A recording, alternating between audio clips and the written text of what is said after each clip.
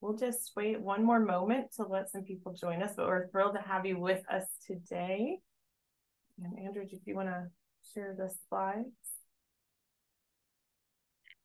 We are getting started, and I will share the slides here just a second. I see lots of kind of newish names and some familiar names. Might you put in the chat where you're coming from? And if you feel like screen sharing your on camera, it'd be great to see you too. Also, if you want to drop in the chat if this is your first time joining us for a webinar, or if you've been with us before. Again, we recognize some names, and sometimes we don't always know where we recognize you from, what kind of context we might have met you in. Well, we'll go ahead and get started. Thank you for joining us. It's afternoon for me, but I'm not sure what time zone you're in. We have individuals here from all over the United States as well as the globe. So thrilled to have you all join us. I'm Dr. Megan Lippy. I'm an associate professor at the University of Texas Health Science Center, San Antonio, and joined by my dear colleague, Dr. Andrew Davis from the University of Portland, an associate professor there.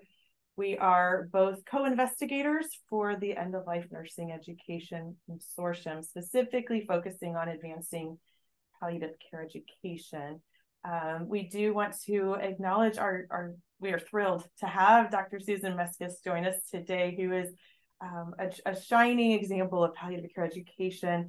We'll let her show you her environmental context in a little bit. She is joining us from Alaska, where it's very, very cold and snowy. So before we dive into the content, I do want to briefly mention our sponsors for this. We do have funding not only through ELNEC, but also through the Cambia Health Foundation that has provided funds to help us do our work of supporting palliative care education in many contexts. So we want to thank them for their support of this webinar, all of our other webinars, and the work that we do. So we'll go to the next slide, please. I just want to really quickly say, it looks like we have at least one person signing on here from Manila, Philippines. So that's pretty far. Good afternoon, good evening to you. All right. Those of you who've joined us before this, you might be able to do this part of the presentation just like but we do like to ground our time together in sort of the space or the information, I guess, that informs our work. One of the important documents that helps to support the need for palliative care education comes from a joint statement by the American Nurses Association and the Hospice and Palliative Nurses Association. This call to action: lead and transform palliative care. Next slide. And the first recommendation of that call to action is that schools or academic or practice settings adopt the ELNEC curricula as the standard for primary palliative nursing education. And so not sure if that's what brought you here today or if there's other ways you found your way to us, but a lot of what we ground our work in is that dating back even pre-essentials, pre-changes in our curricular standards in the United States, this statement was made. Also, the caveat that this came out before we had our graduate curricula, but still the same sentiment that ELNEC is a strong resource for palliative care education. Next slide. So those of you who might be new to ELNEC, the End-of-Life Nursing Education Consortium, it was initially developed in 2000, and it started with the ELNEC core curriculum. And the first course was delivered in 2001. And as you can see on the slide, we've had many, many, many iterations of different curricula, and are thrilled to share also, it's not on this slide, but ELNEC core in particular has been adopted in countries throughout the world. It's been translated and culturally tailored to fit the needs and the practice realities of nurses around the globe. And it's in around a dozen, around 12, I can't remember the exact number, but several countries. So we're thrilled to see the international impact as well. Next slide. So for schools of nursing based in the United States, again, we're thrilled to have our international colleagues join us. But for schools in the United States, the 2021 curricular standards are from the American Association of Colleges of Nursing came out and was a very exciting moment for us. Just so you know, when we're focusing today on ELNEC undergraduate, we're really centering on that level 1 entry-level nursing student. Yeah, next slide. And then, whoa. The exciting piece that really got us, we felt very seen at this moment, was the naming of several spheres of care, one of which is hospice palliative supportive care, which sort of transitioned this idea of preparing students to care for patients with serious illness or this palliative care trajectory from a nice to know, or maybe if you have someone who likes it, maybe you teach it. This naming of this sphere has really made it where it's a need to know, and you thread it across the curriculum and really amped up the expectations for preparing students to do this important work. Next slide. Also, there are competence statements for undergraduate and graduate palliative care. The original undergraduate statements we call CARES, they were published in 2016 and then have been updated in 2022, sort of after the new essentials came out. So it's the second edition of CARES that has 15 competence statements. So if you're teaching in undergraduate programs and you're trying to envision what are those competence expectations for our students within the sphere of palliative care, we really encourage you to refer to those CARES statements that are found on the ELNEC page. They're found on AACN's website as well. We've done a lot of work to crosswalk that with the essentials, domains, and competencies, some competencies concepts. There's also a GCARES, the graduate version of those competency statements for those of you who might teach graduate students as well. Next slide.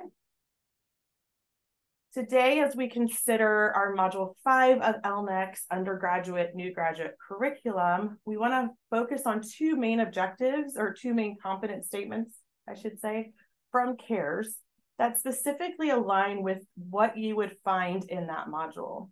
So CARES Statement 14 says that we expect students upon graduation to be able to support patients, families, and team members to cope with suffering, grief, loss, and bereavement. And number 15 says we would expect those entry-level nursing students to, upon entering practice, be able to implement self-care behaviors to cope with the experience of caring for seriously ill and dying patients and their families. And we'll see those ideas come up for us today as we spend some time exploring how we teach loss, grief, and bereavement to our undergraduate students. Dr. Davis and I have done some separate work, which was funded by the National League for Nursing, to develop a competence assessment tool, which really tries to look at behaviors we would observe of students that might indicate that they are developing competence. And in that, we have two domains. One is loss, grief, bereavement, where we've identified two behaviors that we might be able to observe students doing. And then self-care and reflection, which has 4 behaviors. And those really align strongly with domain 10, the professionalism domain of the essentials. Next slide. We have been on a journey together throughout this calendar year, exploring all of our different ELNEC undergraduate and graduate modules. So today is loss, grief, bereavement. We will be concluding our undergraduate series in January with final hours. We don't have the date yet because Dr. Davis and I are waiting to make sure we know our teaching assignments for the spring semester. And once we know what days we're available, we'll be posting those dates soon. ELNEC has been growing. We always like to touch base with our community here together and share utilization to date. So our ELNEC undergraduate, new graduate curriculum is being used in some capacity, or has at least been accessed by 1,139 schools. And this was sort of our last check at the end of October. And our graduate program continues to grow as well. And we're closing in on that 400 mark, which is so exciting. All right. So that's the backdrop. And now we get to do the really exciting work. We do want to introduce those of you to a little bit of what our module looks like. We're not sure if you've seen it or not.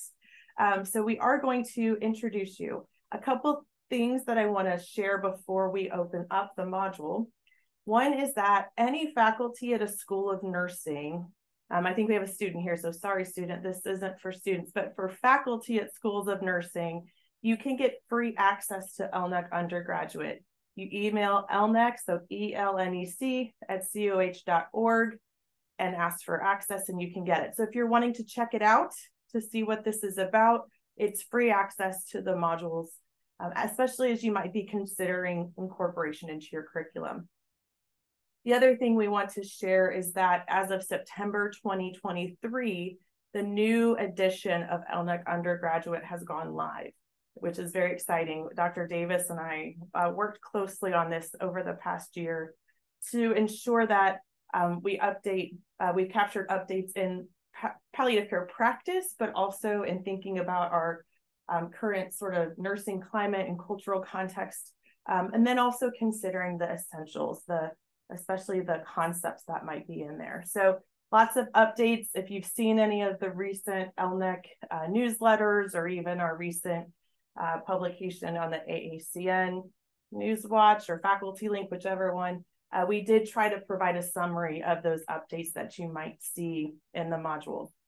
The other big thing is it looks different. The Relias Learning is the learning management system that through which our courses are delivered for this online program. And so you'll see it has a very different layout.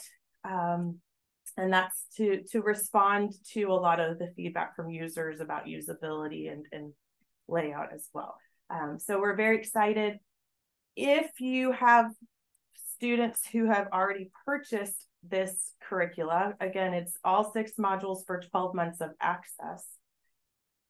The way that this implementation or rollout works is if they have already opened or begun a module prior to the update, they will continue to have access to the older version because they'd already launched it. However, if they're in their queue, they have modules they had not yet accessed, they will get to do the new versions. They'll have the updated version. So for this next few months, students might have a blend of the modules. But after the launch date of September 2nd, any new purchase will have the fully updated curriculum. So just wanted faculty to know kind of what to expect if you have some students who've purchased the modules. With that, I'm going to turn it over to Dr. Davis, who's going to give us an introduction and a brief glimpse at this module. Thank you. So you should be able to see the module here on the screen now. And this is the newer released version of the 5th module, grief, loss, grief, and bereavement. So we're not going to go through the whole thing, but for those of you that may have not seen this before, it's a chance to just sort of get a look at the different components and the ways that the students interact with the module. And again, get your free token if you haven't looked at this, and we can put up at the very end the email for you to do that. So here is the very beginning of the module. And one of the things that's sort of new is this idea of a content warning. You can see here on the screen. There's sort of mixed feelings about, or opinions, if you will, about the use of content warning. But at this point, we are recommending that we have that just to sort of ground students, because it can be triggering, if you will, or reminding folks of experiences that they have had in their own lives. So let's see if I can skip on down here to this section. So here's an example of one of the interactive components with terms, just understanding what the language. So what students need to do here is they have to click. I've already gone through the whole thing, so it's not going to do this for you. But if I was just a student first time in here, it wouldn't let me move to the next slide until I opened all of these. So it's a way for you to be ensured that at least the students are opening these. So you just click on each one of these drop downs and they get kind of a definition of the difference between bereavement and mourning, for example. And then there's a section here on different types of grief, and the functionality is pretty much the same.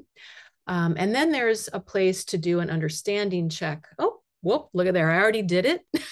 So I guess I can't go back and actually take there's a question. You can, it says take again.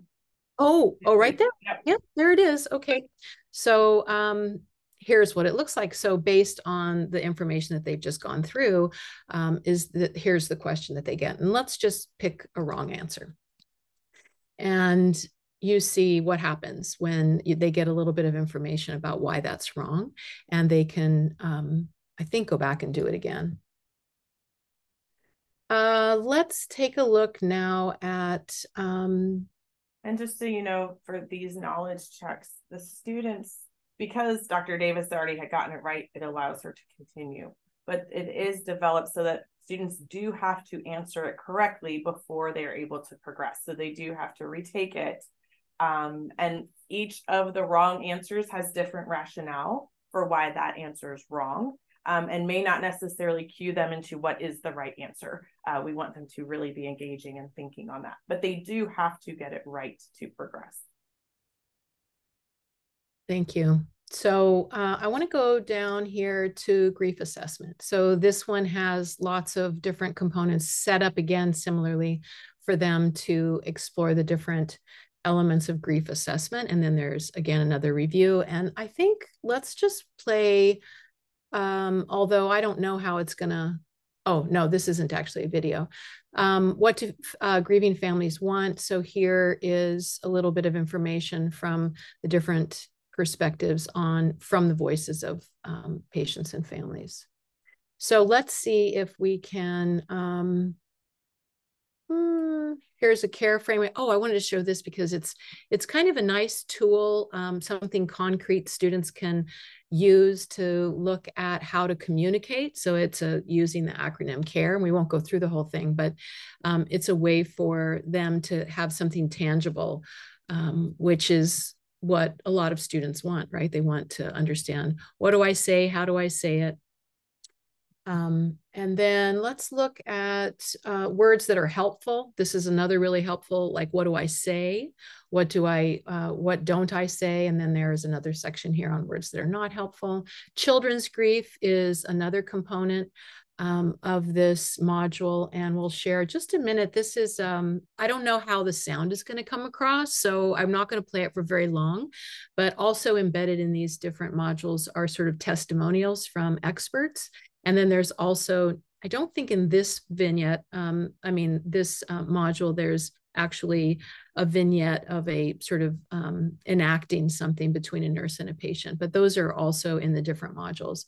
So we'll hear just for a second from Vanessa. I think one of the most important things in practicing pediatric palliative care is recognizing that care doesn't end at the time of death. We now know that it's equally as important to support families in their grieving process or in their time of bereavement after a child has died. So most of these, there's one video in here that's about 5 minutes long, I think, or maybe a little bit longer, but most of them are 3 to 4 minutes throughout.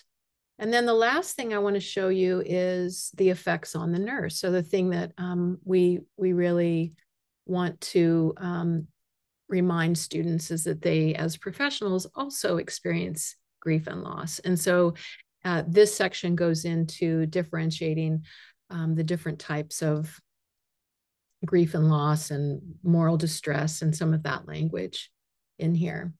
And what to do, seeking help, strategies to prevent burnout, wellness and self-care. And there's a case study that is embedded here.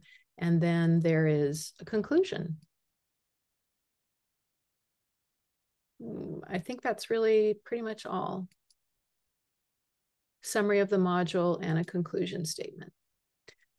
And that's how they go. And then once the student goes all the way through these, there's a built-in quiz that they take, and they need to get 80% to pass. And I know, Megan, you'll probably want to chat a little bit about that whole 80% thing and how we use that in terms of grading, if you use it in that way.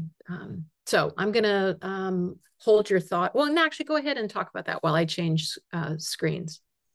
Sure. So every one of the modules does have a knowledge assessment at the end with a series of multiple choice questions.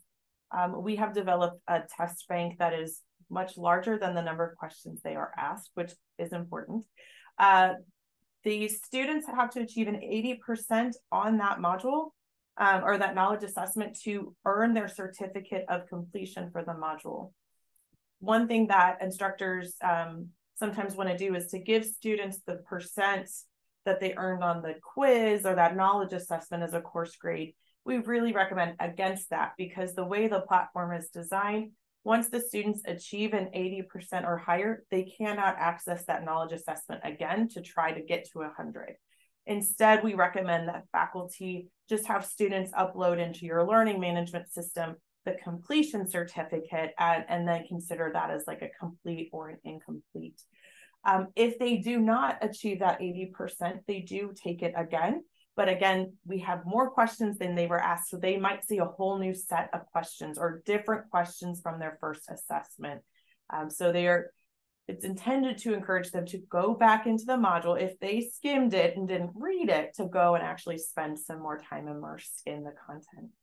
Another couple of things is for the videos, we have locked those this time around, so they can't progress. They can't just click to the end. They do have to watch it. Now they can, if they can process the auditory speed of 2 times, they can speed it up, but they do have to listen to it. So I'm really trying to consider, lots of ways to do knowledge checks and some accountability for our students as well. I'm trying to think if there's anything else. No, the only thing I would add is, and many of you here probably know this, that once all the modules are complete, they get a certificate of completion, which is a wonderful thing to add to their resume. Yes. Now, one thing is, thank you. Sometimes students want to say they're ELNEC certified. We also have faculty who attend our ELNEC summits want to say they're certified. We don't certify students. Instead, they get a certificate of completion. So if you have students doing this curriculum, really encouraging them to use the language that they have completed the ELNEC undergraduate curriculum or the training program, not certified. Certified is taking the test offered through the credentialing body that's outside of ELNEC. So I just want to clarify that language too. I do see in the chat, Dan asked about what percent does that number of utilizations represent. We haven't looked at that. That's a great question. So we'll have to get back to you on if we actually were to convert that to a percentage of total graduate programs or undergrad. So we'll try to find that answer. It's great. Thanks, Megan. So we gave you a little bit of background of kind of what this whole project's like. We gave you a glimpse, a little drive-by of one of the grief, loss, and bereavement module. And now we're going to talk a little bit more about kind of the why. And then we're going to hand it over to Susan to share some of the really cool things that she does in the classroom. And then we'll field questions that you might have and concerns that you have. So what do students say? They need more of this. They have anxiety and fear around death, and they see faculty as one of the barriers. So we need to make sure that we feel grounded in providing this education, and they feel unprepared to provide palliative care education. So they ask questions like, this was from a study that was done by a couple of colleagues here at University of Portland. What are things that we can say? We would like some solid tips to deal with when they're experiencing emotional difficulty. This next one I think is really important for all of us as educators. The ELNEC modules are great, but then how do we unpack them as the faculty? I would get the most out of this if there was an engaging professor to discuss it. So turning in the certificate of completion, or that they pass that at an 80% threshold for a given module, is great. But how then, our challenge to all of ourselves and you is to then, how do we take that and unpack that in the classroom? That's what Susan's going to help us take a look at a little bit. And so some other comments, and just to let you know that you'll get this slide deck at the end when afterwards, Andrea will send it to you.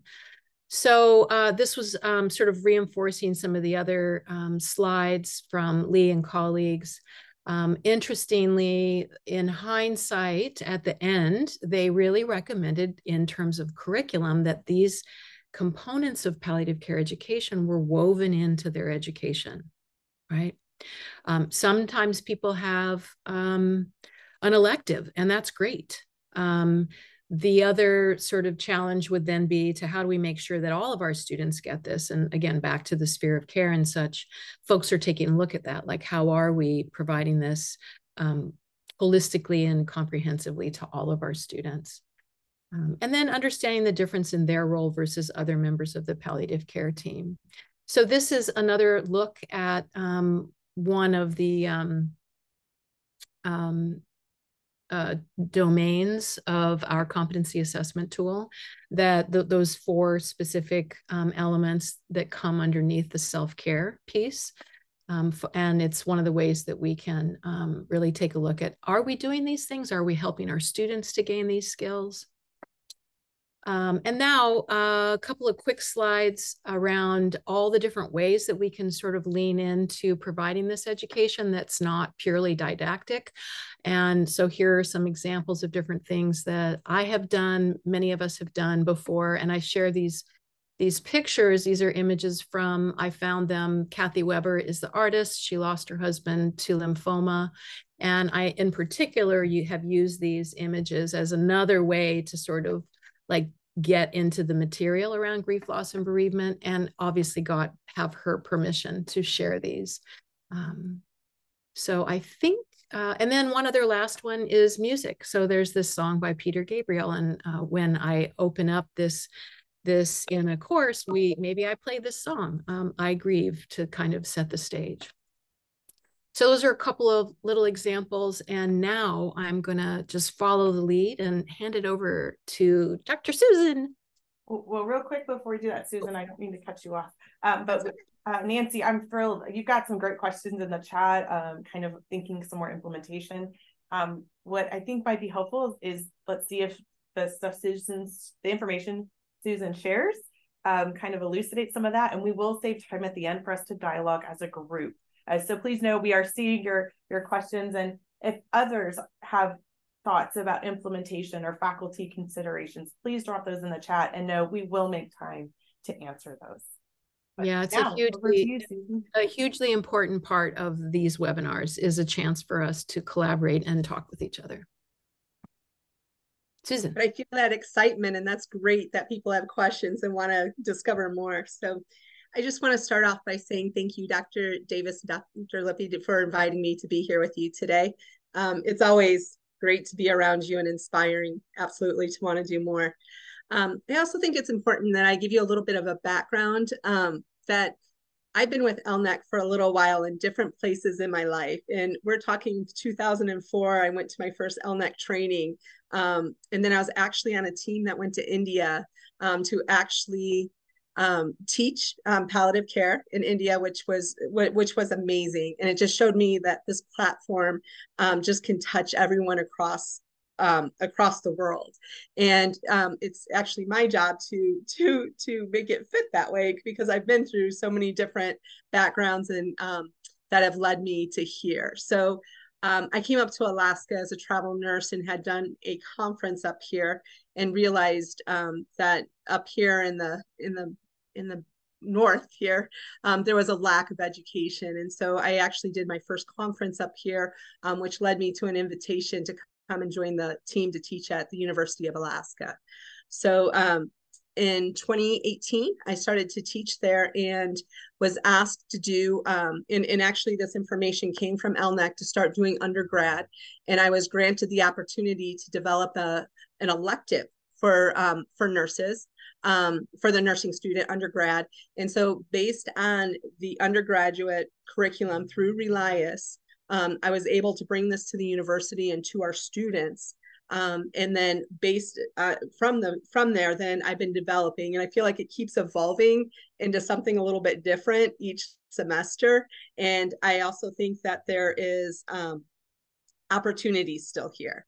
The reaction I get from students after every semester I teach this is, why doesn't every student get this information? Because it is something that is lacking, and is finally so exciting to see how ELNEC is basically weaving itself through the curriculum so that we can prepare nurses to just do what we've always done, just a little bit better, and also to support our nurses. One of the big goals I have is to be able to be supportive up here in Alaska, because our university is, we actually serve 13 different areas throughout Alaska. So we also address the Native culture. And we actually have a couple smaller schools that we are also supporting in their education for end of life. So next slide. So I was asked to go ahead and look at this module. To begin with, was the loss, grief, and bereavement. But something that I have done from the beginning is one of the very first assignments that my students have in my class, and it's just because, and I think the question was asked, like, do we ever find out where our students are, is I ask them to write either a poem, or they write a haiku, or they write a letter to death. And so here are a few of like the inputs that I have from students. But what this does is sets it up for me as their faculty of, what is it, where are people at in all of this? Is it something they've never experienced? Is it something that maybe it was close to them? Or is there some anger that I'm feeling that comes through here? And it kind of gives me an idea of where are my students from the beginning. So, you know, we're down the way with loss, bereavement, and grief, but at the beginning is where we need to start assessing as faculty of where our students are in this learning. So that's something that I start off with. The next slide is, so I use Relias as the foundation. So they do, and just like Dr. Lippy said, I actually have them upload that they completed, and it's that it's whether they did it or not, complete or incomplete, as far as the modules. But it's, what do I do after the modules? And for each one of these, I feel like they need to live in the space of each of these modules. And so I have them over a 2-week period. So the first week they're doing their modules, and then the second week I'm actually creating journal reflections, some assignments. Sometimes they're participating in something like if there's a conference that's end of life, or some kind of HPNA is a great place too that they can participate. So I always have in that second part something that they can do that actively gets them involved. And that's why, like, a reflection I just put here, like a general one, is I want to hear more. I want them to dig a little bit deeper and describe their own loss or something. Sometimes they're not there, and so they're like, I've never lost anything. And then they figure out, oh, I had this patient that once, or I as a student, I had this patient last week, and they start talking. And what I like about that, it's another opportunity for address, like, oh my goodness, here's one of my students who just went through something, and I can go ahead and follow up with them on that. So a journal reflection, we do that a lot at schools, right? But it's also really trying to get creative in what we do. Next slide, please. So one of their projects that I have them do is from the module. So this one, I picked out the ones that they did that supported what we're talking about today with grief, loss, and bereavement. But I have them make a community flyer from what they are learning out of Relias. It's a great way for me to see, like, what are they learning? How are they going to speak this, right? Of what they learned. And the flyers that they create are absolutely, every time I'm like, wow, this is beautiful. This is something I want them to share. And many times I encourage them, like, wherever their community is, where they're at, to share what the flyer is that they have created. And therefore the information is also going out there. But they also, it's something that they hold in their heart, that, like, I did this. This is something that I created, and it's important. It's going to make an impact to others. And so this is one of my assignments that I have them, is create a community flyer, and it's based on what they've learned in the ELNEC material. And I always have them, there's a couple of these are like front and back and you're not seeing that, but I always make sure they include ELNEC, because that's the important thing about this, is as this information is going out, is that we bring this back to it, just like we'd have them reference anything else, right? But that's another important piece, that I have them, whatever they create, that they include ELNEC on the back of that. Next slide. So in person, which a lot of times, so we are in the midst of, ELNEC is, especially up in Alaska, end of life care is not a newer concept, but a more difficult concept to bring, because we have lots of different cultures here, and we even call them by different things, right? We say end of life, they say transition of life. So there's a lot of learning for me to do, but like trying to get this into the education, it's been difficult, but slowly and surely I have other faculty here like, are you available that we're talking about death and dying, or we have to talk about communication for people at the bedside. And I always jump on that opportunity. And what I love about ELNEC is there's always supplemental exercises that are available to us. And especially for something that is so personal, like grief and bereavement and loss in general, I try to capture that from the beginning of when I lecture, because I want them to realize, like, we're going from this space to like, this is about loss, and this is a very personal experience. When I go through kind of like what they said at the beginning, how it says this is very sensitive material. I tell them, I give them that warning shot, right? That's what we talk about. I give them that warning shot that this is a difficult conversation today, but especially for this chapter, I go through loss with students, and I prep the faculty that I'm going to give them an exercise that somebody might be triggered, and so we talk about that. But one of the ones I love is the loss exercise that you find through ELNEC, the personal loss. There's lots of different ones in there that you can actually do if you're in person. And then I usually follow it up with one of the self-care, which is actually in one of the other chapters, but I actually follow it up with a self-care exercise as well. Next one. So some of the things that, especially for this chapter, we have to consider that it does trigger for some people. So I also, if they're not my students, I make sure that they know how to reach me if they want to talk about what they experienced during my lecture. Also the faculty that I talk to that I'm in their class, I ask them to be more available as well as they process it. If a student does share something that I feel like, oh, that's very sensitive, or I've touched something in them, I reach out to them. I don't wait for them. I just thank them. I'll say, thank you so much for sharing that. It must have been really difficult. I'm here if you'd like to talk about that more, or can you tell me more, right? So I might send a simple email, and every time I've sent that, I always have them follow up with me and they want to talk about it. So it's not that it was the magic thing, it's just opening that door to help them process, okay? And you have to allow the students to process. So each chapter is that 2 weeks because I want them to process that information. And I also want them while they're doing their journals and reflections and projects, that they're bringing out information that they're learning, but that they're also okay. And adapt to your audience. And I always like the opportunity when I do talk is that, so I have Alaska Natives students in my class. And I think that's always important to be open to their traditions, as well as to invite them to share, so that as nurses and future nurses, that we can all learn from them. And we have adapted, and that's the beauty of ELNEC, is that we've adapted to our audience up here in Alaska. And like I said, I always leave them with a self-care exercise, especially for this chapter, as part of a process thing, or one of the stone exercise, that they have something that they can think about and hold on to when they leave. And so those were a few things that that I do for this one, especially this chapter in my ELNEC curriculum. I think there's one more slide. There's a second. Oh, okay, yes, that's it. So I am open to answer any questions. I think we're gonna have an open forum here. Also, you're welcome to always contact me anytime if you have some questions. Thank you. Gosh, there were some things I wanted to, like, those are some very cool things that you are doing. And I was reminded of something, just another idea, and then I'll just quit talking. We're doing, in addition to the integrating the ELNEC curriculum, I think just as a review, you do 2 weeks.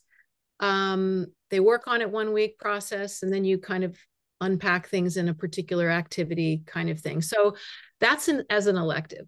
And so for schools that don't, have to weave it in other ways, I'm wondering, one idea would be maybe to have it be a homework assignment right before class to do the module, and then use one class period, the next class period for that. Because I'm thinking, gosh, I probably couldn't convince folks to let me have 2 weeks in our chronic illness course, right? So that was just one thought I had. Dr. Davis, I also feel like that's the start, especially I don't know where everybody's at, it's a newer concept, right? To start weaving everything. And I think as faculty that are already using the information, when there's an invitation, that's us showing them how to integrate it. So one of our professors actually that I've lectured for a couple times in his class, he's like, would you mind sending me your information? And I'm like, this is my opportunity to say, here, you have all this available to you for ELNEC. And so he's using that and starting to weave it, but it's really taking a piece of it from ELNEC and from what I'm already teaching in the big elective and starting to show it in the different classes. Gotcha. Yeah, good idea. Folks have questions, or did you see some already, Megan, that you want to come back to? So I think, yeah, let's go back. So Nancy had a few questions. I'm going to try to make sure I find the first one. And Nancy, we welcome you to open your mic if you'd rather just sort of share your questions that way. See, the first one, do you explore each student's experience with death? The fear may be based on personal experiences. And yeah, so Susan has showed some ways that we do that. There are some other strategies that Dr. Davis and I have used in other ways to take an anonymous check-in with students. There's some anonymous polling applications you can use to just sort of see you as you're entering that space, where students at, maybe with their comfort level, how are they doing with their own loss and grief journey. So some students may not even be in a space where they want to share in a way where they have to put their name with it. And so sometimes it's just a matter of even getting a sense of how's the class doing more collectively.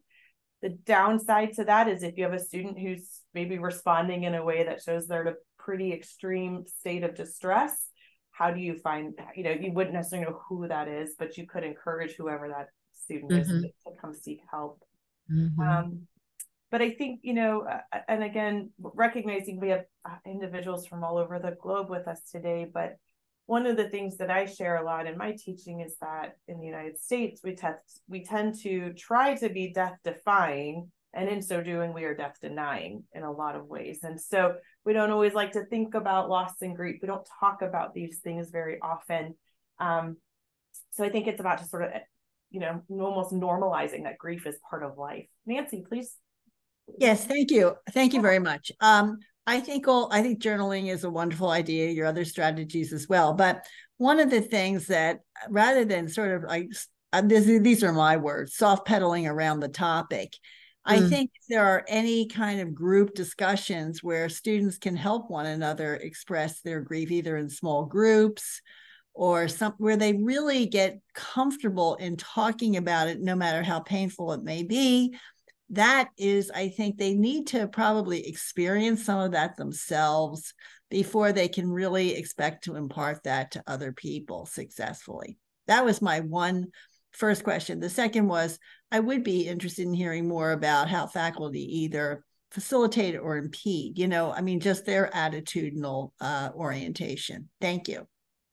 Sure, Nancy, I'd like to just add in there. So I was talking just in this section here, but we actually have created a couple of simulation opportunities for students to actually go through, and actually we get actors if we're off campus, or if we're in our sim space, we actually use actors there too, just to get that opportunity for them to actually process and actually have some opportunities to use some of the ELNEC information. So that's one way that I've been able to incorporate that into it. And we do have throughout the semester, not specifically for here, this one, have opportunities in my curriculum that I meet with students, and it's optional. And usually everybody shows up because they want this information. And that's where we breakout groups and things like that. Because we're such a huge university across Alaska, I teach it online right now. And then, like I said, other opportunities, they look a little bit different in the classroom, but I appreciate those questions and how that looks, because I think that's where we have to be creative. Thank you. Mm-hmm. You know, one of the things, Nancy, I wanted that to maybe answer a little bit strategy that I am currently using, not so much for faculty, but in a interdisciplinary elective that we have the ELNEC woven into all of our students get it at some point in their program. And Angela has a question about how that is being woven in. But in addition to that, we have this elective going on, and students have they get to pick a lay text, a lay book. They just written by a caregiver or a family member or a patient who has had some lived experience around this topic, and they read it through the semester. And what I have noticed as I'm reading those journal reflections is there's this really beautiful sort of natural weaving together of the material in the class with the stories from what they're reading. And we're not asking them to look at it from their perspective, but that's what's happening. Like these are avenues into self-exploration. And I think that absolutely helps position them a little bit differently and more comfortably around these topics. So that's been a real interesting experience. And we also just had them, they also as an assignment had to develop a death cafe and provide it to college students on campus. So if you're interested in hearing about that another time. You know, another thought that comes to mind when we think about what facilitates or is barriers to this, and this for me is just something that's come up more recently, is I think that it's okay for us to role model our own journeys with loss and grief. Now, as that's appropriate, right? Because everyone is in a different space with their life journeys and their own possible losses. But for me recently, I was, asked to teach chronic neurologic, conditions, which, it's not our, there's a heavy theme of palliative care in the way I approach that content even. But in one of the things that I use in that, I share this real short video from a palliative care leader who was diagnosed with ALS and shares how he went from being a palliative care physician to a patient needing palliative care as a real nice sort of way to get students thinking about this. Well, Dr. Curtis passed away a few months ago. And so this time around, when it came to the video, I recognized I was not in a space where I could actually share that in the room with the students. And so I told students, like, in my own grief journey, this is not something I can show today, but I want you to have the link. I want you to watch that. So I think it's okay too, where it is appropriate for us to also role model that in some ways, right? Of how do we attend to our own needs when those things spring up for us? Because we never know when those grief triggers will find us. Now, that doesn't mean to make it artificial or to force that. But for me, I actually had several students reach out after just sharing how much they liked the video, which I was thrilled they watched it, but also how that was real poignant for them, that, it's this instead of a faculty being the sage on the stage, showing that we're human too, or I was a human being in that moment. So I think sometimes especially undergraduate students, need to see some of that, right? That it is okay to be grieving in the various stages of things. So just something that came up recently. Other thoughts or other ideas? Again, we welcome you to share as well. Yeah, what are your burning questions? And I don't know if Aiden is still on the call, but it'd be no, okay. No, so I sent him a message saying, okay. Talking about how to teach it tonight. He said he's at a conference. I was like, you can go back to the conference. So he's gonna get the modules. That's what he said. So Anybody have other questions? And also, you know, I've seen some things come through the chat just about module implementation. I mean, Andrew and I and Susan and Dan and others, I mean, we use these, and so we're happy to help answer bigger questions too, not maybe just about this module if you're in a space where you're considering this type of resource for your teaching.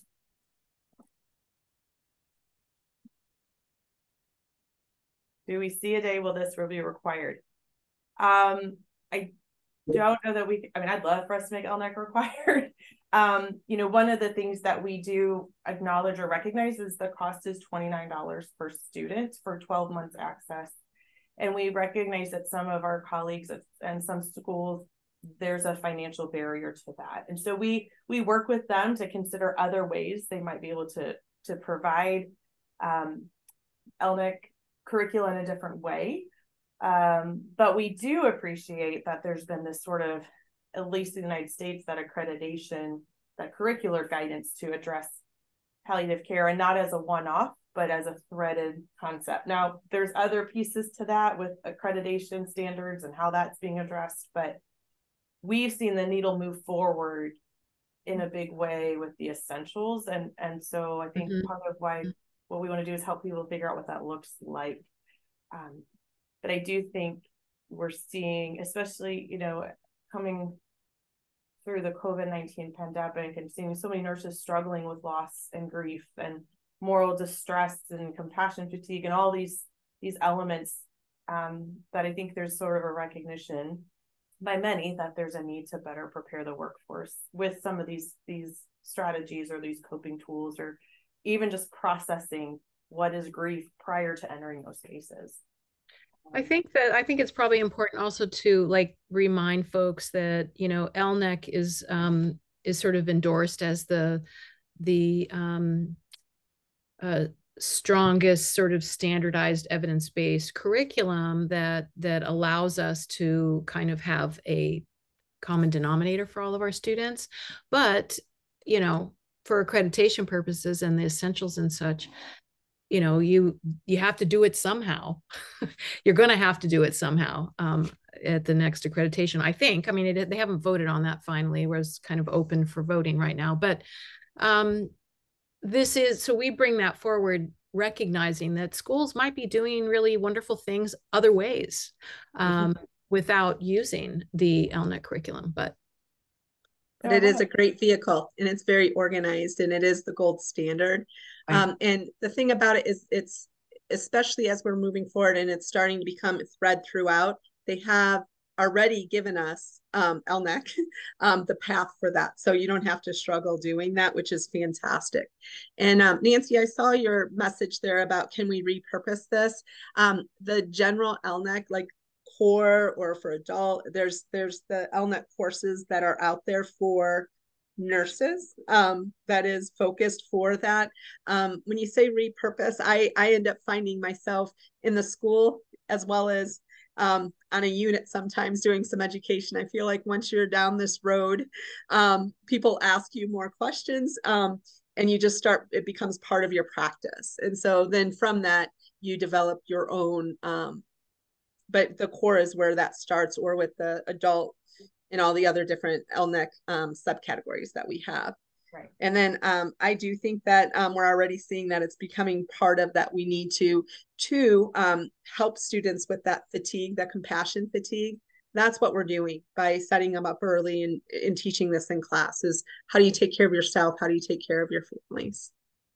Yeah, so ELNEC does have many curricula. Some we offer twice a year summits where people can come and actually get trained as trainers, and train the trainer format, where we offer different of our tracks. ELNEC Core, Peds, Geriatric, and Critical Care also have an online version through Relias, but those have all been designed either for, you know, nurses who've been in practice for some time. There's also APRN courses designed for more advanced practice. I do see that there was a prior question about some tips on how we address compassion fatigue. during students' clinical exposure. Can I add one little thought before we move to that, to kind of build on what you're saying, Megan, that and I think it kind of goes back to Nancy's question around the faculty in particular. Those courses that Megan mentioned are really great to ground you as faculty if you're not feeling that versed in the content. And the live summits that she mentioned, faculty that register get $100 off registration. That's all. Can one of you answer as well as for the curriculum for graduate nurses overseas? Yeah, I was typing in that. So we do have the ELNEC Graduate, which is similar to graduate tailored online curriculum that could be used in those spaces internationally, but also we have colleagues in countries, most recently Mexico, but we have Japan and oh my gosh, many countries, Albania, and all throughout the globe. We have passionate palliative care leaders who have partnered with ELNEC to take the core curriculum, translate it, but then culturally tailor it for their for palliative care in their country. So, for example, our colleagues in Mexico are like, well, we don't have Medicaid and Medicare, so all of those insurance considerations don't apply, and the scope of practice for nurses in their country is quite different. So really, they needed to, while the essential kind of concepts or a lot of that fundamental information stayed the same, they did need to tailor it. So we do have colleagues in many different countries who've done that, and so it could be that there's an option for that as well. Yeah, and I would just, maybe Andrea knows a little bit. There may be a contact for you in the Philippines, in fact. But I think this idea of, we've got 3 minutes, so maybe lost 2, maybe 1. This idea of compassion fatigue during clinical. I think one of the things that's important is that we see students who are in spaces of grief where they either are bearing witness to grief or they are experiencing a loss of a patient, or they witness death. And so I think it's important for us as educators to be cued into what's going on with our students in the clinical setting. And if we know that's going on, how might we pre-brief them for, like, we want you to be in this space, but how can you be in this space, and remind them maybe of some of these concepts they've learned, but then also debriefing with them and helping them think about, as they leave that space, as they leave for the day, what's their plan? So not what's their immediate reaction, but how are you going to care for yourself today after you leave clinical? And I think that sets up a tone for them that we would hope they emulate in their practice. So when they, okay, when I leave today, what's my practice to make sure that I'm attending to self?